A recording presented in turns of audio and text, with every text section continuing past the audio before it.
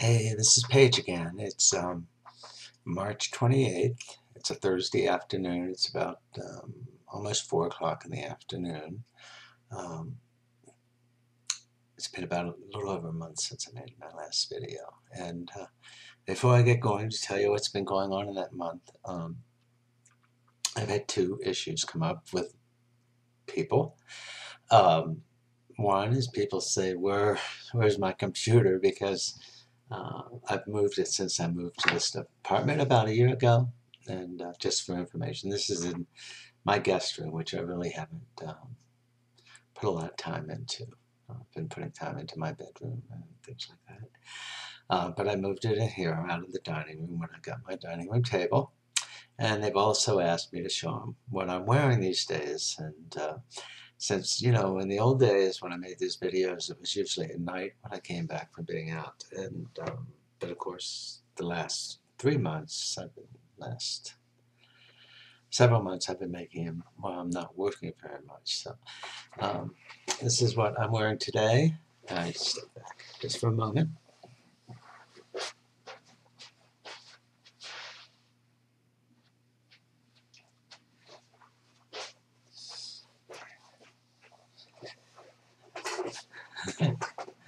I did go into the office today for a little while just to more or less touch base. I was there for a couple hours. I hadn't been there for a couple weeks, and things are slow, so I haven't been working much. But I did go in. I talked to Chris, the man I mentored. I talked to the managing partner, who we had a wonderful conversation. She's been very nice to me. She's very wonderful. She was one of the people that was taken aback when I announced my transition.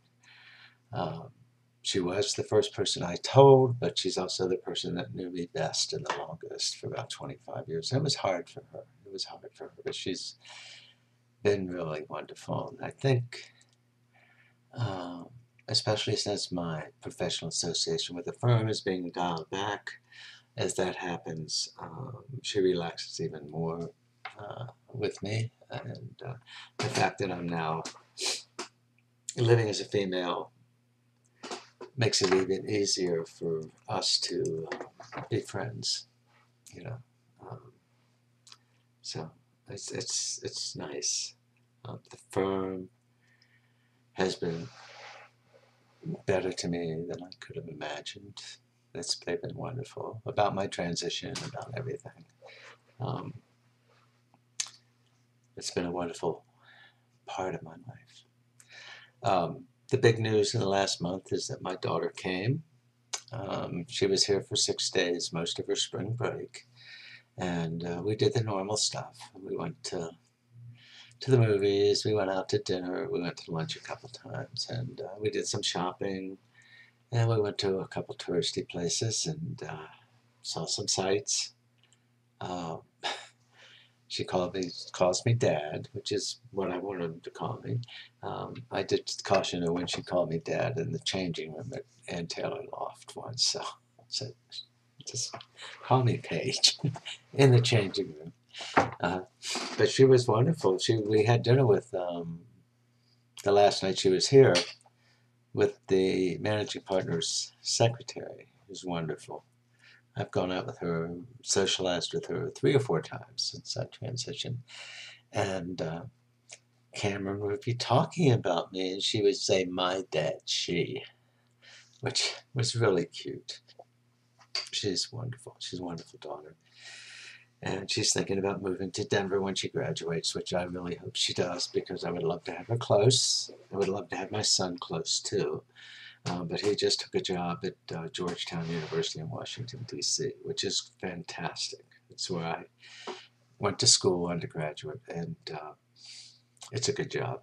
He's got a good job, and it's his first job from college, and so that's every parent's great relief, a real milestone, both for my son and for myself as a parent. So, I'm in a much better place than I was a month ago.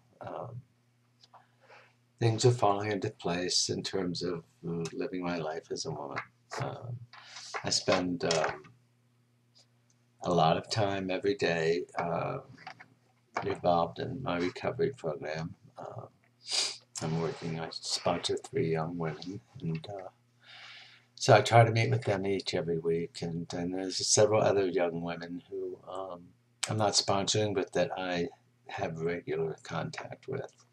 And it's all very rewarding to have these women accept me into their life as a woman, to help them with their recovery, to help them live sober lives.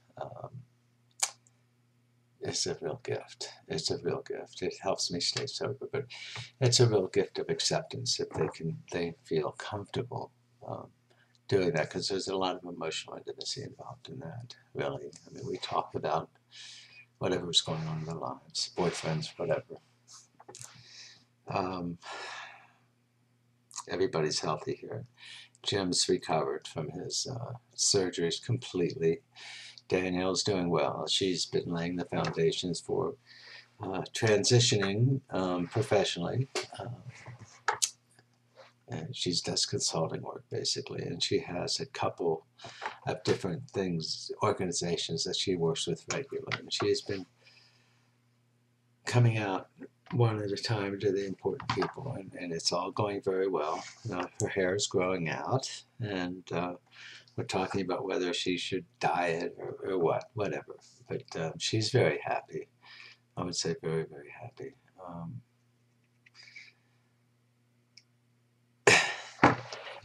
This is funny and strange. I told my daughter about this. But some of the men in the program have been, 2 men have asked me to have coffee with them, and I have, which was interesting because, as I said, it's new, and I'm flattered. I'm flattered that, it makes me feel good as a woman that they would want to have coffee with me.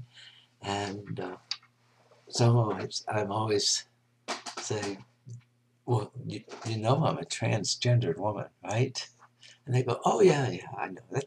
That's okay with me. I'm fine with that. And I'm just going, okay, smiling and going, yeah, I'm not sure I'm fine with it yet.